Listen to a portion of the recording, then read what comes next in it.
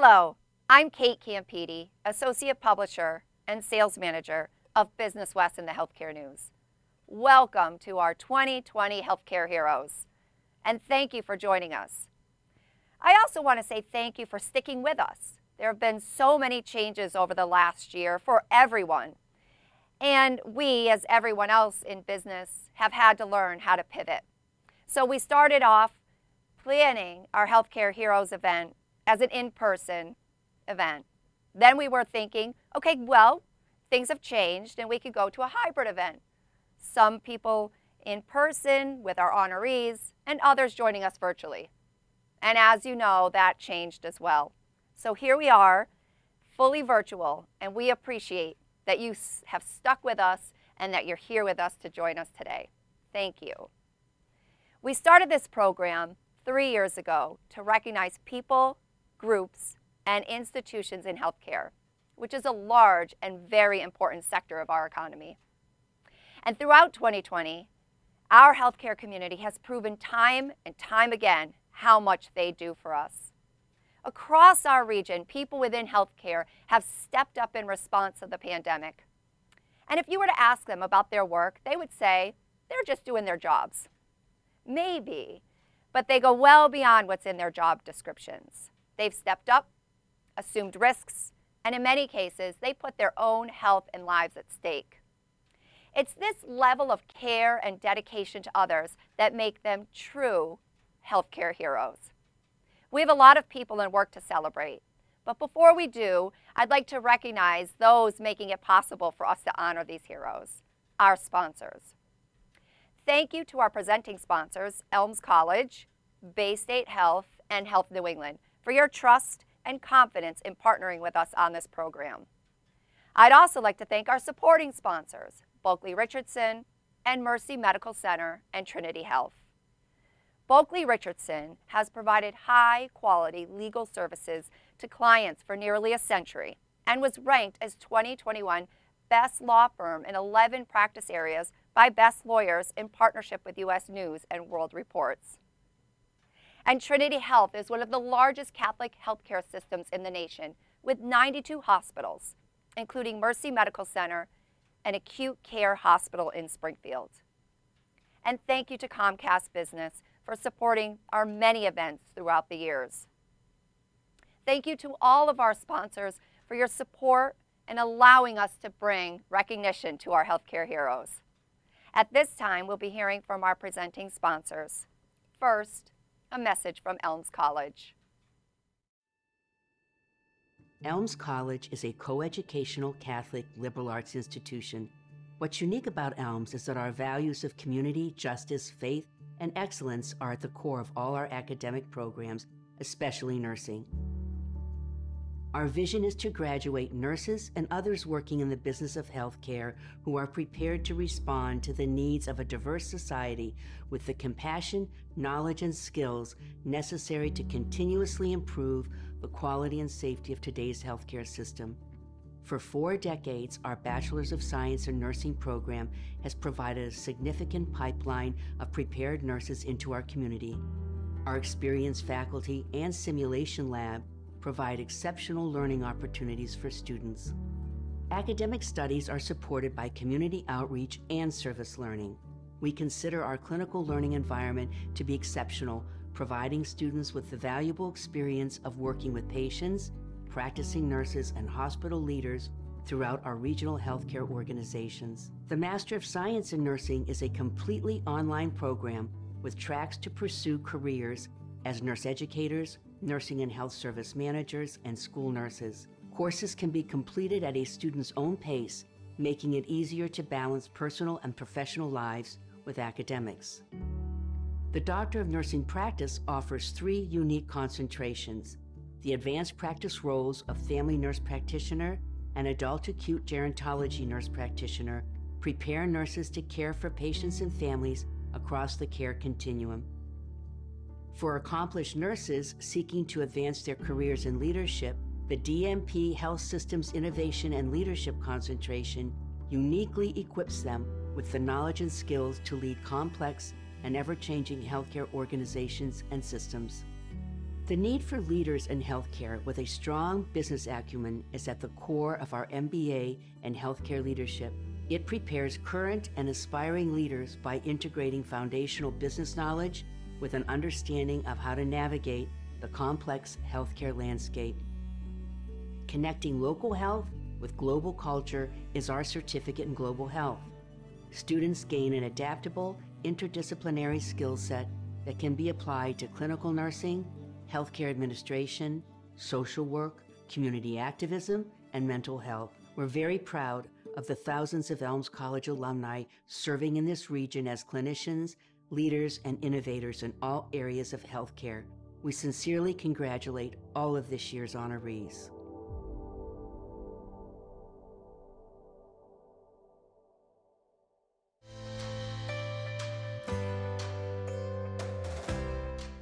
Thank you, Elms College.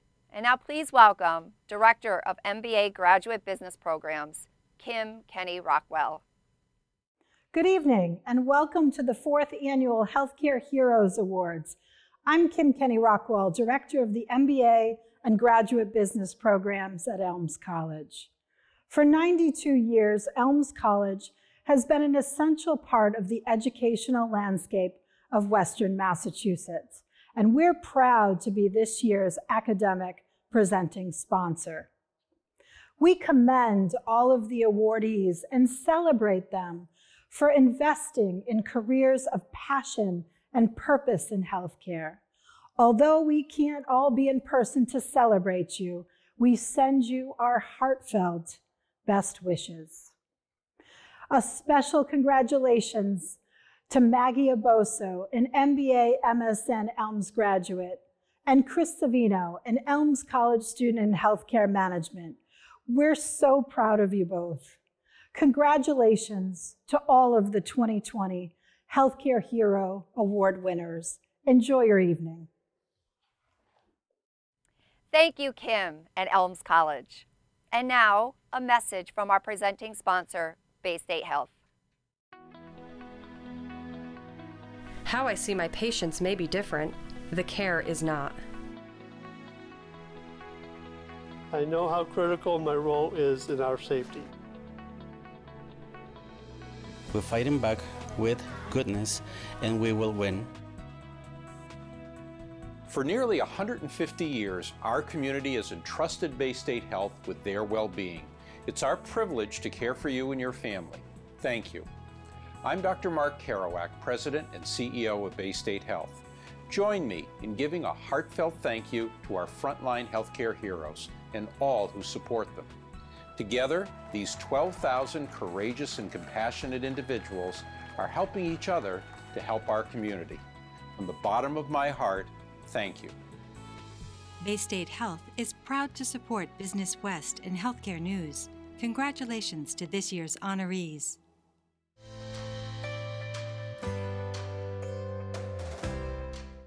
Thank you, Baystate Health and Dr. Mark Kerouac. And now a message from our presenting sponsor, Health New England. All across the nation, frontline medical workers have answered to the call of duty in response to the COVID-19 pandemic.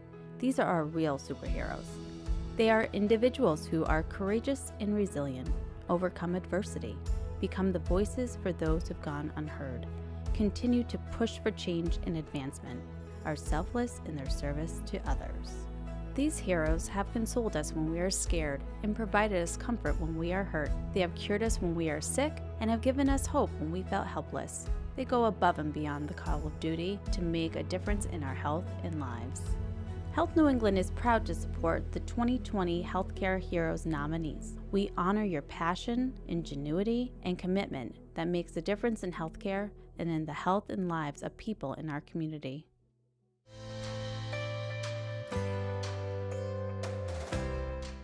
Thank you to Health New England. And now a message from the President and CEO of Baystate Health, Dr. Mark Kerouac. Good evening. I'm Mark Kerouac, President and CEO of Baystate Health. Thanks for joining us for this 4th annual Healthcare Heroes event, and congratulations to my fellow honorees. Baystate Health and Health New England are proud to support this recognition of all the wonderful work in healthcare that goes on every day in our communities. Heroes are people we admire for their achievements or qualities. I had the opportunity to meet many real heroes during the COVID-19 pandemic. They were the bedside caregivers who focused more on the care of their patients than the unknown risk to themselves that they were assuming. They were the people who gave their all to support them with personal protective equipment, testing, making sense of rapidly shifting guidance, and just overall emotional support. They were the people whose regular jobs were suspended and who raised their hands to say, "I'll do anything I can to help." They were the leaders of outreach efforts by both Baystate Health and Health New England who helped those we serve with the testing, supplies, and the knowledge to stay safe. And they were all the people in those same communities who kept the community together in spite of distance and barriers. They helped care for children, the elderly, and those in need. All of these people showed great determination, ingenuity, and togetherness that made it possible for us to minimize the impact of this terrible disease on our community. Thank you for your courage and your kindness, and congratulations to you for being healthcare heroes.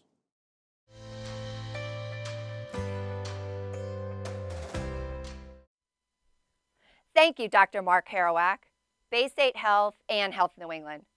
And again, a big thank you to all our sponsors, Elms College, Baystate Health, Health New England, Bulkley Richardson, and Mercy Medical Center. I'd also like to thank our vendors who helped make this virtual event possible. Thank you to Madaf Media, CJC Creative, DNA Fine Photography, Go Graphics, Diff Design, and Artcraft. We appreciate our sponsors and vendors, and we appreciate all of you joining us today. Enjoy the rest of our program and recognition of our healthcare heroes. Thank you.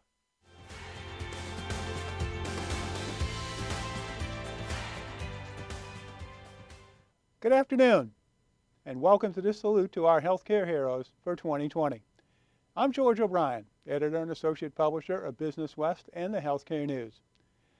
It is traditional at occasions like this for someone like me to talk about how honored and privileged they are to be here to introduce our honorees. But that's exactly how I feel, honored and privileged. As you can easily tell by the color of my hair, I've been doing this a long time, more than 40 years to be exact, 25 of them as editor of Business West and 20 as the editor of Healthcare News. In all that time, I'm quite sure that I've never done anything as rewarding professionally as getting to interview and write about many of our honorees today. Each story is remarkable in its own way, and we're proud to be able to tell them and pay tribute to these individuals and groups. These stories made me proud to be from this area and very proud of the healthcare sector here and all those who work within it. We received more than 70 nominations for this award this past year, and every single nominee is a true hero. We're here today to honor those who stood out, even among all those great nominations. And speaking of nominations, I'd like to recall a conversation I had with one of our judges, Christina Hubner-Torres, Director of Research and Wellness at the Caring Health Center in Springfield, and the winner of this award in the Innovation category last year. Now, usually when a judge calls me, it's not good news. They're missing a page of a nomination, or they don't understand the judging guidelines, or they want to know why I didn't tell them that this would consume a whole week of their life, something like that. Not this time. Christina wanted to talk about what a genuinely fun, rewarding, and uplifting experience it was to read all these nominations. She told me that each one inspired her, and many, quote, brought her straight to tears, as she put it. I hadn't read them at that point, but when I did, I had to agree with her. These are great stories. Before I get to them, though, I'd like to acknowledge our previous honorees, the healthcare heroes from 2017, 2018, and 2019.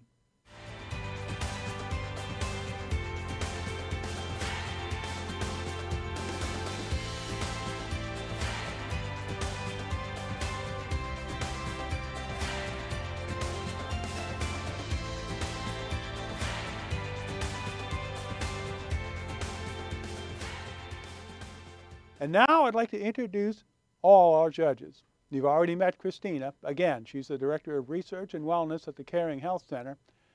Also judging this year were Dr. Harry DeMay, President of Elms College, one of our sponsors, and Karen Wilson, the now retired President and CEO of Behavioral Health Network and winner of this award last year in the Lifetime Achievement category. And now, it's on to the introduction of this year's honorees.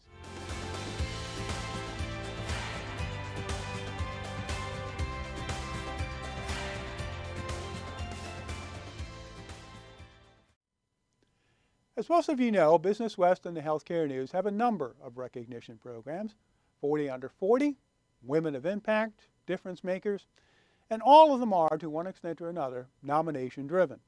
And we always tell people, the better the nomination, the easier it will be to get your points across to the judges. Lisa Gaudette, the Vice President of Business Development and Marketing at Berkshire Healthcare Systems, certainly took this message to heart. She wrote a moving nomination of 3 people she works with at BHCS: Emmeline Bean, Lydia Bryson, and Christopher Savino. One that certainly conveyed the essence of why these 3 are being honored here tonight. The raw emotion in that nomination comes through, and for a reason. Lisa was the one who picked up the phone and asked all 3 of them to take a temporary leave from their behind-the-scenes jobs as clinical liaisons at BHCS, travel across the state, and work on the front lines of an emerging healthcare crisis at one of the agency's long-term care facilities. None of them really knew what they were getting into, but they all said yes, or of course, or words to that effect. And when I interviewed them, they said much more. They said things like, "This is why I became a nurse," or "This is why you take that oath," or "We went to nursing school for a reason." All 3 of them will become frontline nurses at a BHCS facility in Danvers. They walked into a very dangerous situation. Residents at that facility were scared. Many of them were sick. Some of them would die. These 3 individuals took care of them, and they comforted family members as well. As they mentioned while talking with me, they ate a lot of bagels and pizza together. They supported one another in every way that they could, and they did some crying in the shower after one of their patients died. In many ways, these 3 individuals, Lydia, Emmeline, and Christopher, epitomizes what it means to be a healthcare hero in these difficult and very tragic times. They didn't think about what was in their job descriptions. They thought about what they could do to help. They weren't thinking about themselves. They were thinking about others and how they could help. They said yes when others were telling them it was perfectly okay for them to say, "No, this isn't my job." As I said at the top, their responses to Lisa Gaudette's request for help made for some good nomination copy. More than that, they really drive home what it means to be a healthcare hero, at any time, but especially in 2020. Ladies and gentlemen, here are Emmeline Bean, Lydia Bryson, and Christopher Savino.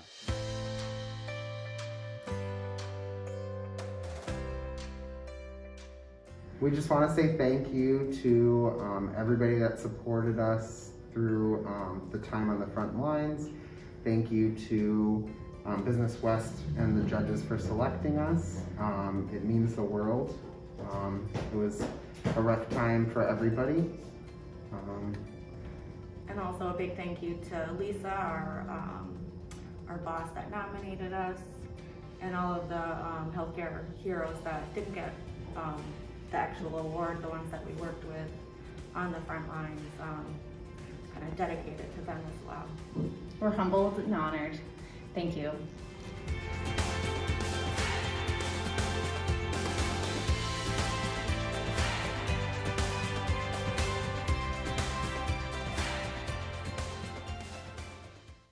Okay, thank you, Emmeline, Lydia, and Christopher. Congratulations again. When I set out to do interviews for the stories involving this year's healthcare heroes, I insisted on doing something I knew would be somewhat difficult. I wanted to meet these people in person. Now, you can talk to somebody by phone, and you can meet by Zoom, but boy, I've come to really hate Zoom by now.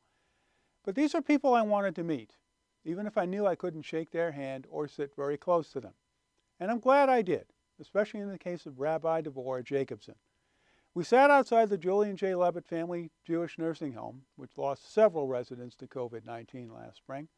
As I mentioned in my article, she pointed several times to the building as we talked and said, "I'm honored that I'm being recognized, but the real heroes are in there." She was referring to the doctors, nurses, and other health professionals who are on the front lines of care. And she was right in what she was saying.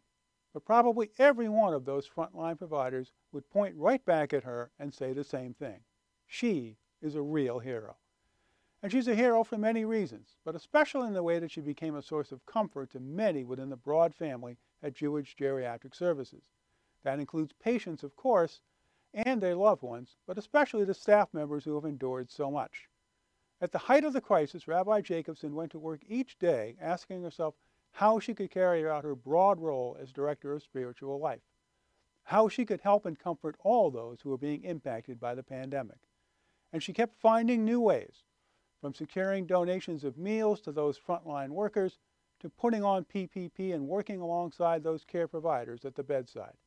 It's work that continues to this day. Indeed, months after the most difficult stretch at the height of the first wave of the virus, many staff members are still struggling to cope with what they've experienced and are suffering from a form of post-traumatic stress disorder. These wounds, if you will, are deep, but Rabbi Jacobson is helping them heal. She's doing this in many ways, by connecting them with mental health counselors, by creating prayer and inspiration cards, and often just by listening herself and being a source of hope and inspiration to all those around her.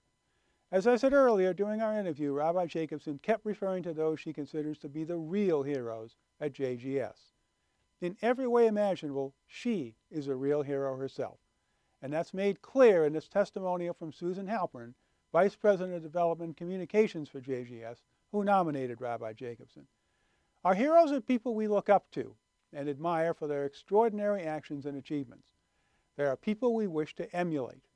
Devorah's countless acts of caring and loving kindness, her concern for others, her efforts seeking justice for all, make her a standout candidate for the prestigious Healthcare Heroes Award.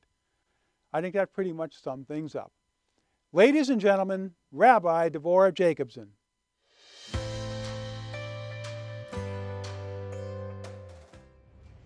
Good evening. I want to firstly thank Business West and Healthcare News for this tremendous honor. George O'Brien, you are a talented writer and careful listener, and you wrote a really touching article. My friends tell me your words move them to tears. I want to also thank Susan Halpern, my friend and Vice President of Development and Communications at JGS Lifecare, who responded quickly to this call for nominations and crafted a really beautiful description of my work during the COVID crisis. I want to also recognize the professional and lay leaders of JGS Lifecare and Chelsea Jewish Lifecare for the privilege they have given me of doing this work that I do with residents, families, and staff for the last 20 years.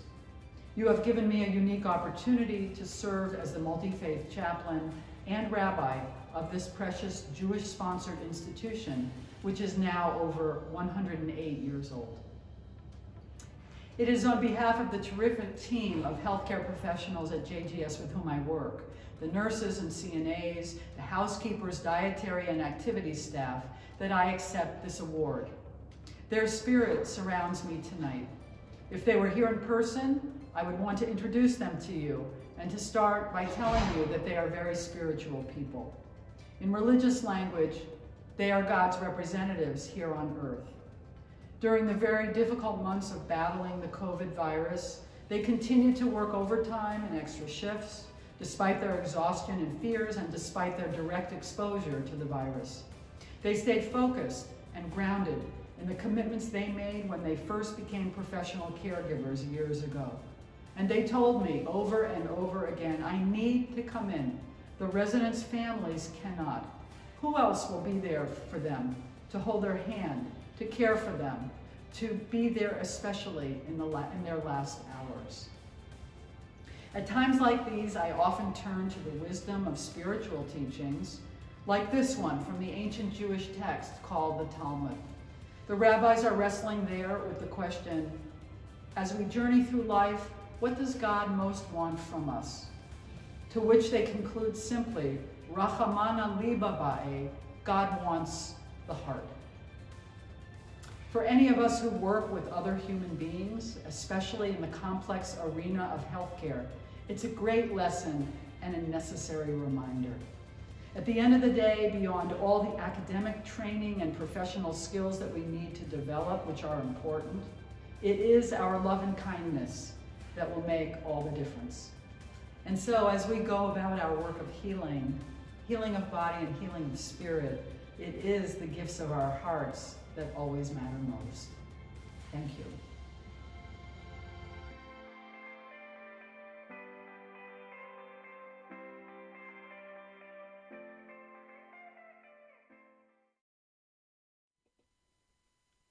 Thank you, Rabbi Jacobson, and congratulations again. As I mentioned with our previous honoree, I wanted to meet these people in person. And in a few cases, that meant them coming to us, which is a continuation of a trend that's been going on for years now. As more people work out of their homes, they come to us. So much so that we've had to get creative with photos because people have been recognizing that the same art on the walls was coming up, all those pictures of various business owners. But that's another story. As I kept looking across our conference room table at Jennifer Graham, I was struck by the poise and the confidence exhibited by the Bay Path University student. And I kept thinking back to what I was like at that age. And with that, I can make a huge leap to John King, the CNN political analyst, and his magic wall. He kept referring to the blue wall and how the Democrats had to rebuild it. Any of you who might have gone to UMass in the 70s like I did, you know what I'm talking about. The blue wall was the campus watering hole. That's where I spent most of my junior and senior years while I wasn't writing sports columns for the Collegian. That's what I was doing when I was that age, wondering where the next beer was coming from. That's why I was so struck by Jennifer, who provides more evidence that there are many types of heroes emerging during this crisis. And notice how I use the present tense. We have a long way to go here. Jennifer took a job with O'Connell Care at Home in late 2019 and had just settled in when the pandemic hit. As we noted in our story on her, everything changed when she came back from a cruise last March. The pandemic had arrived, and it closed down her college campus. It changed how she provided care in the home to her clients, and in a big way. And it presented her with a unique opportunity to step up, make a difference, learn about herself, and develop even more confidence, if that's possible. Indeed, she volunteered to provide care to the homeless at an outdoor COVID-19 triage facility. When asked why she would sign up for such hazardous duty, she said simply, "There was an obvious need, and I just thought that I could help. I thought I could do my part." Her part was to step up and provide care and comfort to a population that was, and still is, in need, and was, and still is, in obvious peril.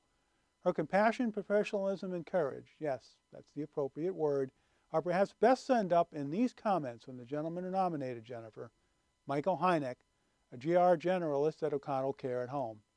She really stepped up to the plate when it came to transitioning away from the elderly care and into the homeless care and serving that vulnerable population. She took on a brand new challenge, and I don't think a lot of people would step up to the plate in that situation. Jennifer did step up, and in doing so, she's shown us something perhaps even more impressive. She turned this pandemic into a learning experience on all kinds of levels. Specifically, she's learned through this experience that professionally, she wants a job that will bring her closer to patients and give her even more one-on-one interaction with people. She did want to be a doctor. Now she wants to be a nurse. She's come away from this pandemic even more committed to a fulfilling career in healthcare. That makes her my healthcare hero, and it should make her yours as well. Ladies and gentlemen, Jennifer Graham.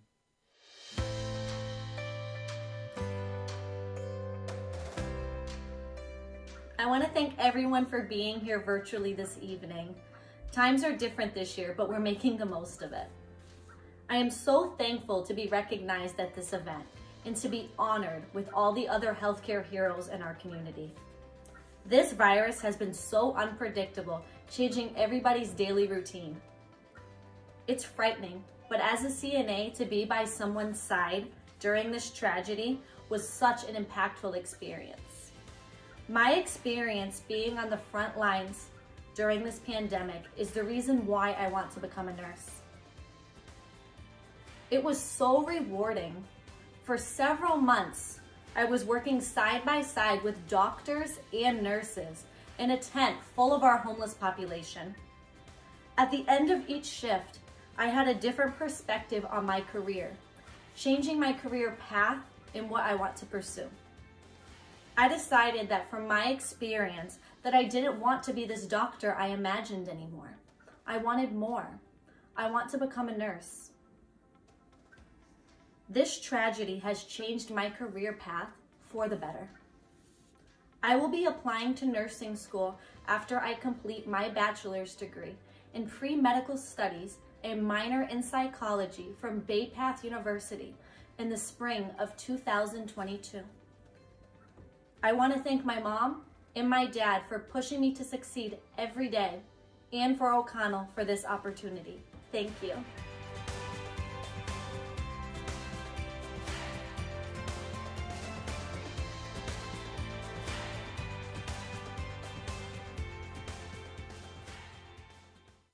Okay, thank you, Jennifer, and congratulations again.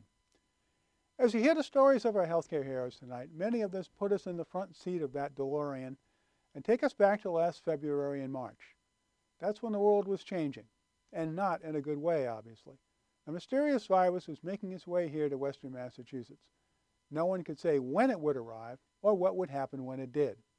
And when it did arrive, there was no small amount of chaos as hospitals and other care providers tried to prepare for the virus, take care of those who would contract it, and also take care of those who would be treating those individuals. Many jobs would change, but perhaps none more than that of the infection control officer. Which brings us to Maggie Iboso, whose title at Mercy Medical Center is Infection Control and Prevention Coordinator, and each of those words is important. It was and is her job to try to control and prevent the spread of this virus. It was and is her job to make sense of all the constantly changing rules and guidance on this pandemic and, in 3 simple words, keep people safe. It's a daunting task that has her taking on all kinds of responsibilities, from coaching staff on the proper use of PPE to navigating the hospital through all those changing guidelines, from advocating for adequate supplies of PPE and making sure everyone is a good steward of those precious commodities, to simply providing a very much needed sense of calm amid a crisis unlike anything we've seen in this region. Maggie has done all those things, and perhaps most important, she has become that calm voice, that steady hand in the middle of this pandemic. Indeed, at a time when there's been so much information and so much different disinformation available to all of us, Maggie has been able to help the staff at Mercy and others in the community, such as those at the Hampden County Correctional Facility in Ludlow, separate fact from conjecture or assumption as they go about treating people and trying to keep all those around them safe. Today she's waging a battle on many fronts, including one against what is emerging as a very strong foe, complacency. Indeed, as the pandemic wears on, she told me, people are getting tired. They're letting their guard down.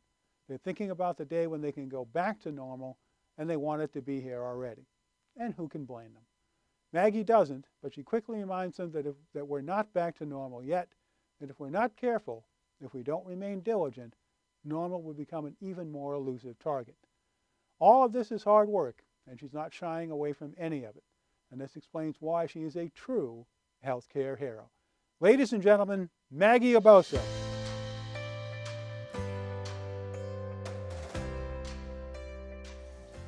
Good evening. My name is Madeline Iboso, Infection Prevention Coordinator at Mercy Medical Center. I would like to take this opportunity as I accept this award for Healthcare Hero 2020 to thank a number of people. First and foremost, all glory and honor goes to God for making this possible. 16 years ago, when my journey in healthcare began here at Mercy Medical Center, if you had told me I would be a recipient of one such award, I would have said no way. This has truly been a humbling and honoring experience. I work with a phenomenal group of people who wholeheartedly support me in all my endeavors here at Mercy Medical Center. My president, Debbie Bizzoli, my CNO, my CMO, my director, and certainly the entire Mercy Medical family have all been a support that has enabled me to be where I am today. I certainly wouldn't be able to do this if I didn't have the unwavering support of my husband, my children, and family as a whole. And this year has certainly highlighted some of the unconventional aspects of all we do in healthcare. I'm accepting this truly on behalf of all those on the front lines fighting this pandemic.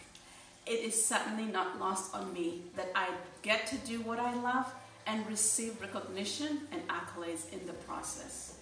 There are many unsung heroes that I would like to acknowledge as we continue to battle this pandemic. To all the dietary aides, to all the environmental services crew, to all the respiratory therapists, all the supply chain folks, all the transports, all the teachers, the chaplains, truly, thank you. When 2020 began and was designated the year of the nurse, few of us would have imagined the demands that would have been placed on nursing. And boy, have the nurses outperformed those expectations.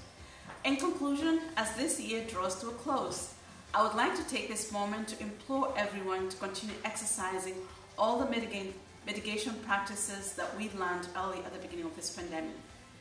Please continue to wear a mask, any type of face protection. When outside the confines of our homes, avoid large social gatherings, continue to social distance, wash hands, wash them often, and truly, controlling and preventing the spread of this virus is a collective responsibility for all of us. Thank you.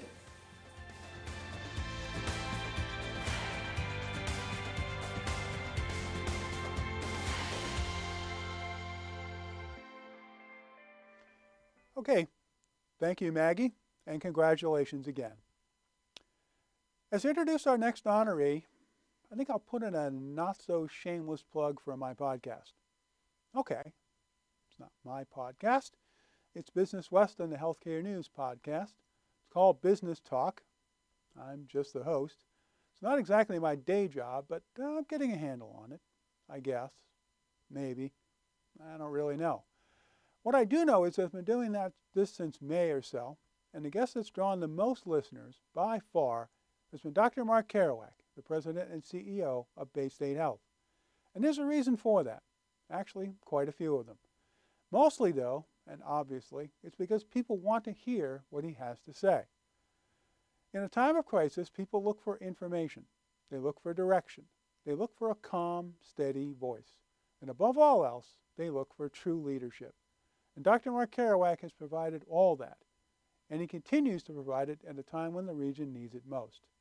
In many respects, Mark has become our region's Dr. Anthony Fauci, at least from the standpoint that he has become a trusted, respected voice on this matter. He hasn't thrown out the first pitch at any pro baseball games that I know of, and he hasn't appeared on 60 Minutes, and he hasn't had FaceTime on all the major networks. But he has been, as that podcast showed, the go-to, sought-after source for information and guidance on this pandemic. In every way, Mark has been front and center during this pandemic. He was one of 2 people from Western Mass appointed by Governor Charlie Baker to the state's reopening advisory board. He has participated in Springfield Mayor Dominic Sarno's weekly COVID-19 press briefings. He has convened calls with area mayors, legislative leaders, and other hospital administrators in an effort to keep the pipeline of information open and help the region not only anticipate what comes next, but prepare for it. Above all else, and as I said, he has provided real leadership to the region as it has grappled with this crisis, and has been determined to make this not merely something to be survived, but something to learn from, something to make us better and stronger, tomorrow and decades from tomorrow. Every time a pandemic hits society, people who live through it are changed forever, he told Business West and the Healthcare News when he was interviewed. That's true of every pandemic throughout history. We'll look at the world differently in terms of health care as a right, or child care, and sick leave. We'll look at these issues very differently than we would have just a few years ago. At least, I hope we will. Insight like that explains why he's not just a great podcast guest, but why he has become perhaps this region's most trusted voice during this pandemic, and also why he's a true healthcare hero. Ladies and gentlemen, Dr. Mark Kerouac.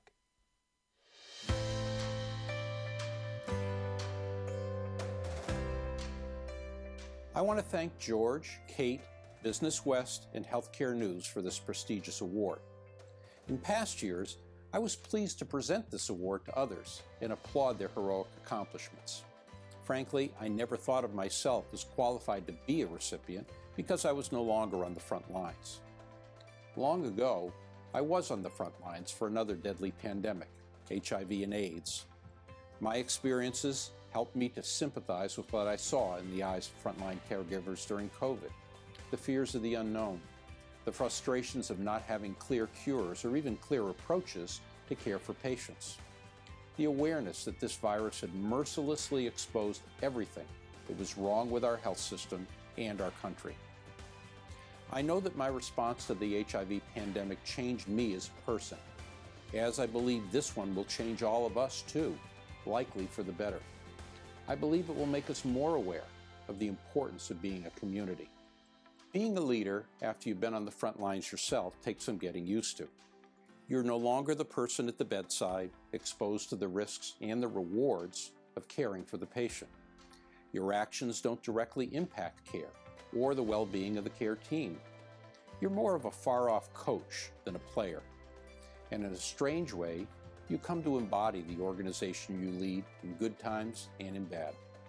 You come to symbolize all the real heroes, sweating beneath layers of PPE, worried that a sniffle might mean a serious illness for yourself or your family, exhausted by hours of wrangling with suppliers, uncertain if some new process or structure will really work, worried that your job might go away, or that your kids might lose ground in their education, or that your parents might not survive. Of course, no leader can embody all that. No one person can contain all the stories, all the courage, all the commitment of the real heroes in the COVID story. As a leader, what you do instead is everything you can to make sure the real heroes are safe and effective, that they have the equipment and knowledge to do their jobs, that they have the right frontline leaders to lead them, that they're organized to work as a team, and that they're aware of the heroes around them so they don't feel alone. You also do everything you can to tell their stories to anyone who will listen, so that the world outside can know and appreciate them. That's all I've done these past several months. And that's why if anyone asks me if I'm a healthcare hero, I'll say maybe once, long ago. For now, I'm proud to say I worked as a helper of heroes, thousands of them, during the COVID pandemic. And it's on behalf of them that I accept this singular honor.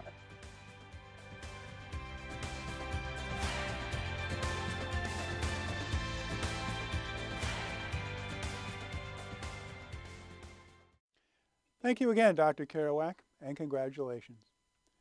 As we move on to our next honoree, we can see that a trend is certainly emerging. It's one that we've seen across our region, in every industry and in every sector, and every individual business as well. That trend involves the need to pivot. That's the word, we've all heard it a million times, and do things differently, because we can't do things the way we always did them in the middle of a pandemic. And perhaps nowhere is that more true than in the world of home care. That's because this simple notion of going into someone's home has been absolutely turned on its head.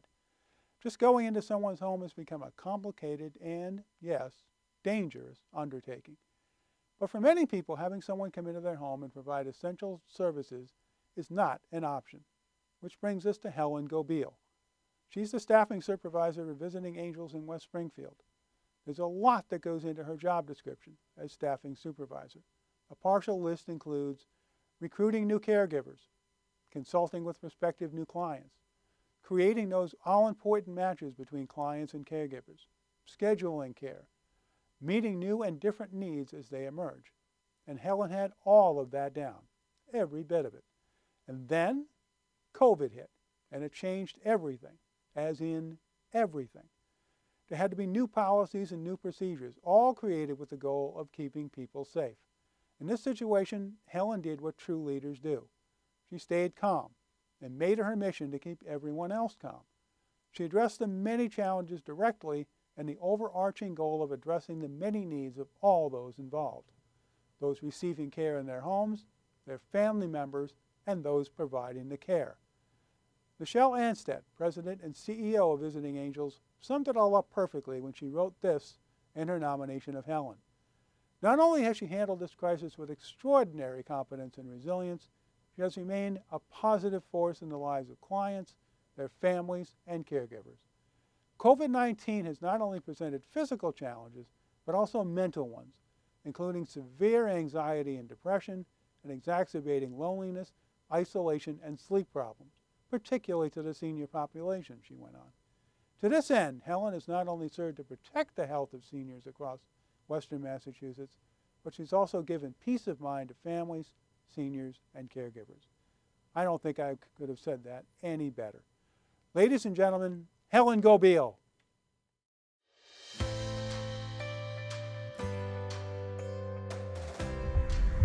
Thank you to everyone for all this recognition. I am honored and grateful to my staff and all the families that trust Visiting Angels.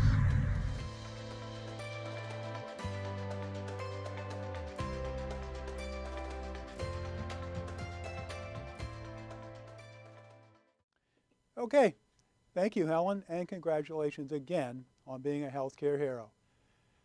We've been flashing back to last spring a lot tonight, and something tells me we're not done yet. As you no doubt recall, that's when the governor put in place a stay-at-home order and shut down all non-essential businesses in hopes of flattening a curve, a phrase we're all hearing again, unfortunately. With some very rare exceptions, that order didn't apply to healthcare. The vital work being done simply had to go on. Such was the case at Friends of the Homeless in Springfield, a program of clinical and support options. While it's been anything but business as usual for this critical organization, that business kept getting done at a time when its services were more needed than ever. Indeed, Friends of the Homeless provides much more than shelter. It also provides clinical services such as mental health and substance abuse counseling, prescription pickups, and case management. That work had to go on, and it has. But the way it went about that work did have to change. And the team at Friends of the Homeless provides a textbook case of a group of dedicated people working together to solve problems and meet needs that actually grew during the summer and fall months as the pandemic took its toll on the economy. As you probably read and heard, homeless populations have been among those hardest hit by the pandemic. In many cities, including Boston, Worcester, and others, the number of cases, hospitalizations, and deaths within the homeless populations were alarmingly high. I'll knock on some wood now, right here at this podium, but this hasn't happened in Springfield. And this is owed in large part to the team at Friends of the Homeless and their ability to work through the problem and find ways to keep on doing what they do, but keep people safe while doing so. Changes included picnic tables and tents erected outdoors to accommodate distance meal lines, temperature screenings and interviews with clients to alert staff members to potential problems, expansive use of testing, and the use of large tent facilities that served as emergency accommodations in the event of positive cases, just to name a few. Bill Miller, Vice President of Housing and Homeless Services for Friends of the Homeless, summed things up perfectly when he told Business West and the Healthcare News, "People have to gather here, so we're potentially a hotspot. All the credit goes to the people who kept it from becoming that. There wasn't one person who backed out, who wasn't going to show up for work. We have a dedicated team who have been here a long time. It was incredible how everyone showed up." Well, they didn't just show up. They showed up with compassion. They showed up with ideas on how things could be done differently and safely. They showed up with a determination not to let Springfield and its homeless facilities become a hotspot. Like I said, they didn't just show up. They collectively became healthcare heroes. Ladies and gentlemen, Bill Miller.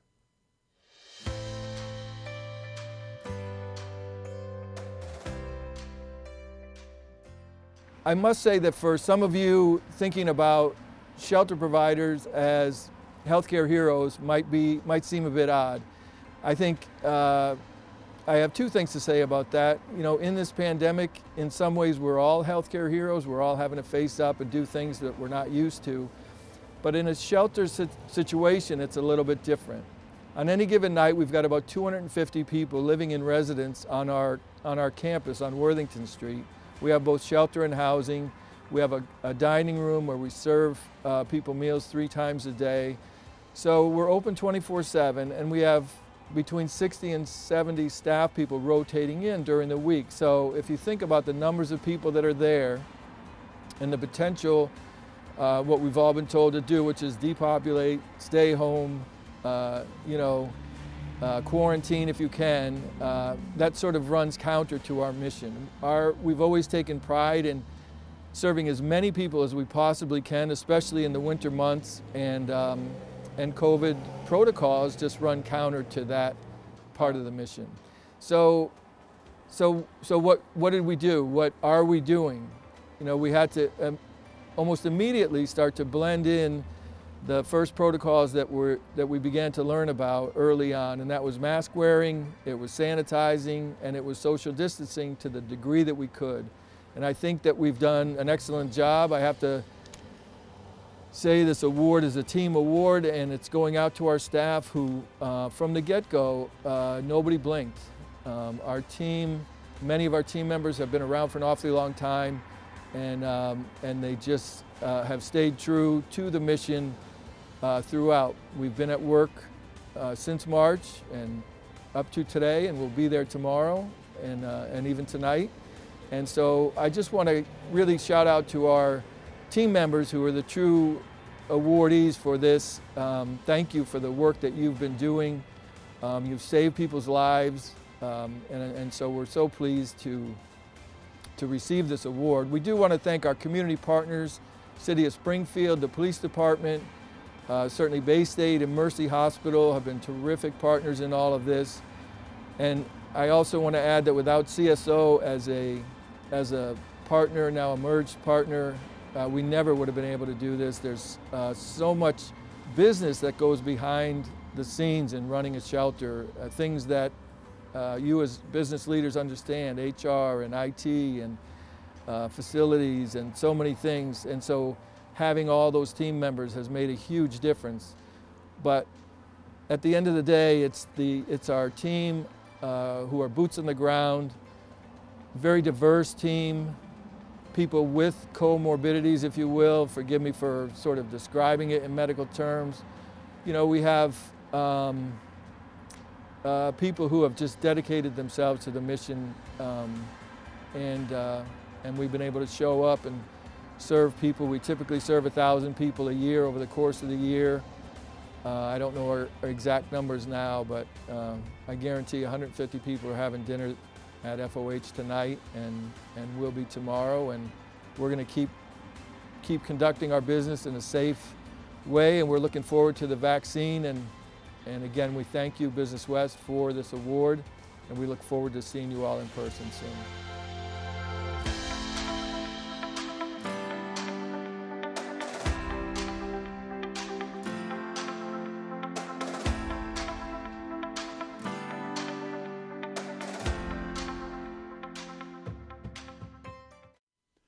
Okay, thank you, Bill, and the entire team at Friends of the Homeless. As I introduce our next honoree, let me start by saying that you heard me use the phrase front lines quite a few times tonight, and I'm probably not done using it.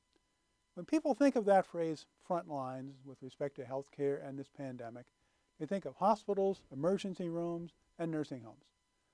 And as we've learned today, that phrase also applies to home care facilities, homeless shelters, and much more. But in this war against a killer virus, there are many, many fronts, and thus many, many front lines. This pandemic has introduced us to yet another front, the one involving research, testing, innovation, and new product development. Which brings us to the Institute for Applied Life Sciences at UMass Amherst, which has been able to step up during this pandemic and make some potentially game-changing contributions. The Institute was created in 2013 with the goal of accelerating life science research and advancing collaboration with industry to shorten the gap between scientific innovation and technological advancement. And during the pandemic, it has done just that, with some remarkable results that include the development of a low-cost face shield for rapid production, work to demonstrate that hydrogen peroxide sterilization for N95 respirators does in fact work, a vital development in coping what was then a critical shortage of masks. Fabrication of a longer cable for ventilators, which provides added safety to care providers using them.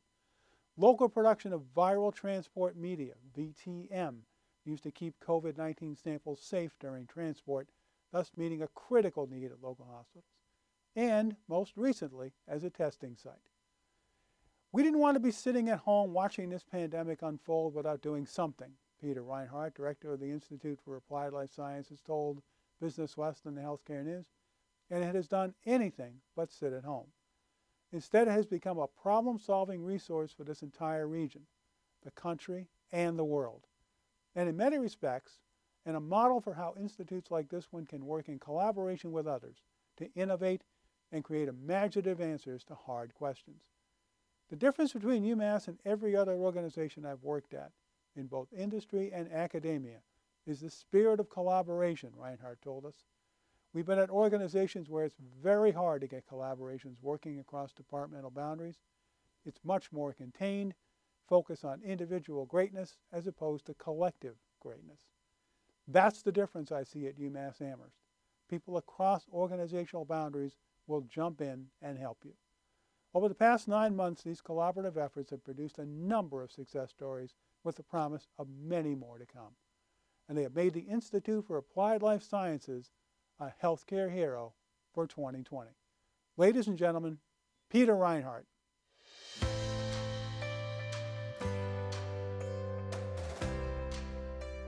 I'm delighted to accept this Healthcare Heroes Award on behalf of the University of Massachusetts at Amherst.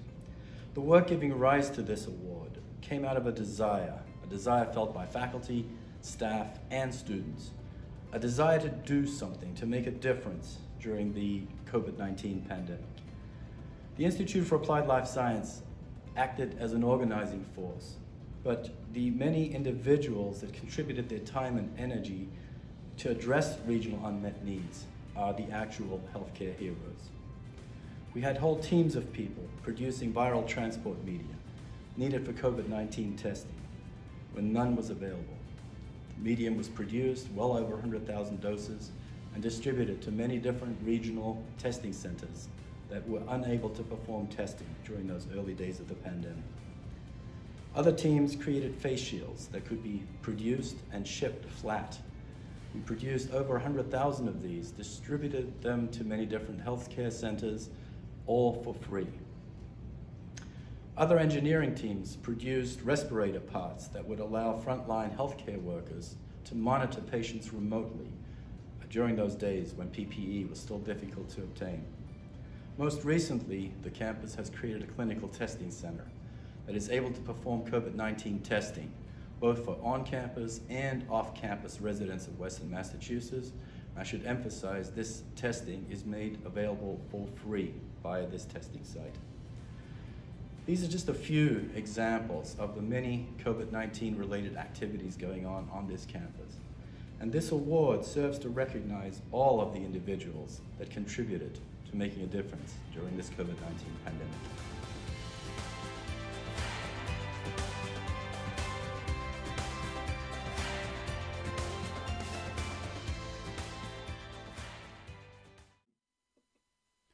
Okay, thank you again to Peter and the entire team at the Institute for Applied Life Sciences at UMass Amherst. As Kate and I have mentioned, in a year like this one, our healthcare heroes work in many different settings, handling many different types of missions. Which brings us to the nutrition department at Greater Springfield Senior Services. This dedicated core of professionals already had a challenging assignment to carry out, bringing home-delivered meals, or HDMs, I learned a new acronym, always love learning new acronyms, to thousands of seniors across this region.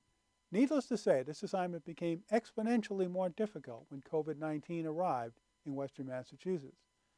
Indeed, every aspect of providing those HDMs became more challenging, from securing new caterers to cook them, to hiring more drivers to delivering them, to creating new policies for delivering meals with the least amount of contact from the drivers. It was like starting over and creating a whole new way of doing things. Which brings us back to that team, there's roughly 10 of them, at Greater Springfield Senior Services.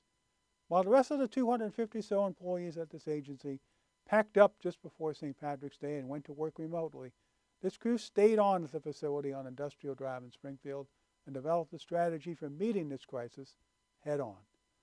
Jill Keogh, Executive Director of Greater Springfield Senior Services, summed up the mindset succinctly and perfectly when she told me, "We knew we couldn't leave people behind."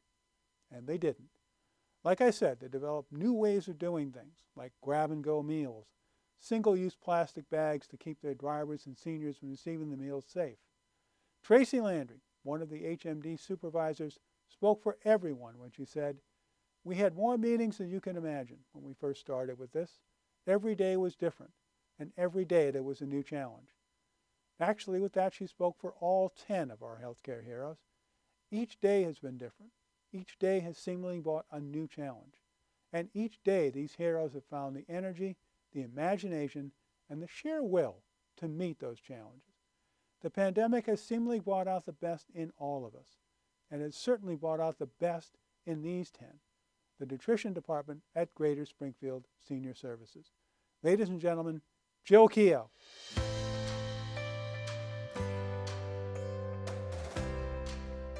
On behalf of everyone here at Greater Springfield Senior Services, I say thank you for selecting us as a healthcare hero. We're truly humbled by this recognition, and I am really proud of our team and the way we responded to a 37% increase in home-delivered meals during the height of the pandemic. I'm also really proud of the way we responded to the need created by the closure of the adult day health programs as well as the congregate dining sites. All of this would not have been possible without the generosity of the Community Foundation. It's with their financial support we were able to expand this program during the height of the pandemic.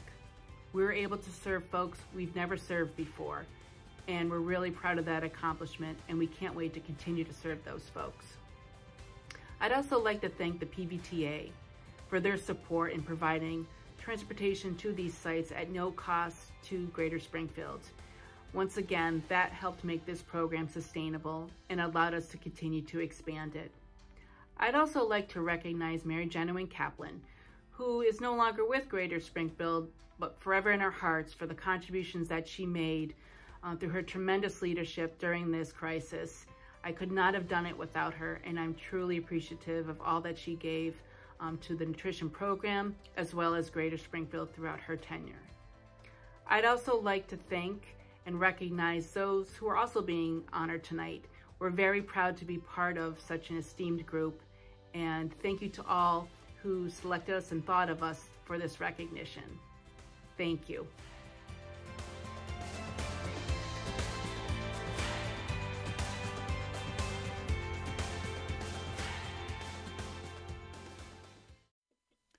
Okay, thank you, Jill, and to all those at Greater Springfield Senior Services. Anyone who knows me even a little knows I'm a military historian of a sort. I've read hundreds of books on the subject, most of them focused on the World War II generation. So I have a genuine respect and admiration for veterans of all wars, and like everyone else, I was deeply impacted by what happened at the Holyoke Soldiers' Home last spring. This was a tragedy on many levels, and it's now a national and even international story. There's hardly anything good about what happened at the Soldiers' Home except the truly remarkable way in which the staff at Holyoke Medical Center came together as a unit, as a team, as a small army, as CEO Carl Cameron described it to me, and gave many of these veterans a new home. While it might sound easy to move 40 veterans a few blocks, that's really all it was in this case, that's not the case at all. Holyoke Medical Center is an acute care hospital. The Soldiers' Home is a long-term care facility. Converting one into the other is immensely difficult under any circumstances, and this job had to be done quickly and under extreme duress. The staff at HMC did all that. They got the veterans rooms, they got them TVs, they stocked the fridge with their favorite beers. They took care of them. Beyond that, though, they made them feel at home. They provided safety and comfort, and at a time when it was desperately needed. And what you can't forget is that those at HMC were doing all this as they were trying to get a handle on COVID-19 and handle a surge in cases themselves. It was a time for an entire hospital to come together, a time for people to toss aside whatever was in their job description and say, what can I do? How can I help? What can I do to make life a little easier for these men and women who served our country so bravely? Spiros Hateras, President and CEO of Holyoke Medical Center, spoke for everyone when he told Business West and the Healthcare News. Everyone put their roles aside and said, all hands on deck. Likewise, Angelo Martinez, a member of Plant Operations Team, put things in perspective when he said of that first hectic day, at the end of the day I was tired, but it was a good feeling. because these veterans did a lot for us, and we owe them for all they've done. And finally, there was this from Jeff Ferris, one of the furloughed physical therapists who returned to take on a new role as a veterans liaison. My father was a veteran. He spent 20 years in the Air Force. My brother spent 4, and I'm also a veteran. I was in the National Guard in the Air Reserves. So this was a perfect transition for me. I was happy to come back and help out. It's been an honor to serve these people. Just as our first honorees, those from Berkshire Healthcare Systems, set the tone for today, I think those from Holyoke Medical Center put a nice cap on things. Their actions and their sentiments speak for all those honorees who came before them. And here to say a few words on behalf of his team is Spiros Hacheras. Spiros?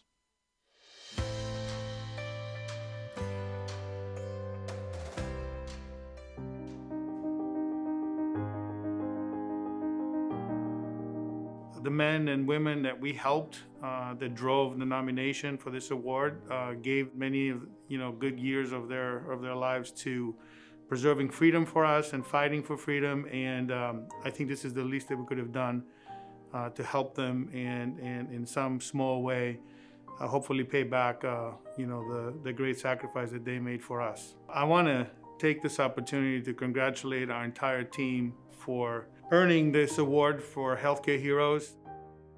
Thank you from the Soldiers Home Unit, from the case management team, from plant operations, from the emergency department, from general surgery, from speech and hearing, from med-surg, from interpreter services and community outreach, from physical therapy, from GI, from the pulmonary and thoracic department, from IMC, from pain management, from the Women's Center, from imaging services, from the lab, from environmental services, from security department, from weight management, from behavioral health, from the Center for Learning, from peri-op services, from the quality division, from ICU.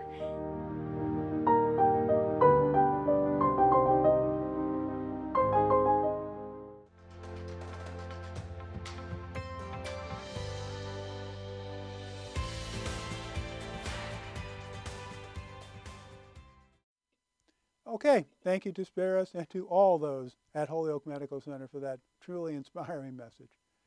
Well, I guess that wraps things up for today's program. I said at the top that these stories were inspirational and in many ways remarkable, and I'm sure you found them to be that, and much, much more. All those who were nominated this year are true heroes, and there are many more now working here in Western Massachusetts. Soon it will be time to nominate groups and individuals to be members of the Healthcare Heroes class of 2021. We hope you will nominate someone and that someday those people can be honored the way we've honored our people here tonight. With that, on behalf of everyone who calls this region home, I would like to give a final thank you to all our healthcare heroes. You make us all extremely proud. Good afternoon, everyone, and thank you again for joining us.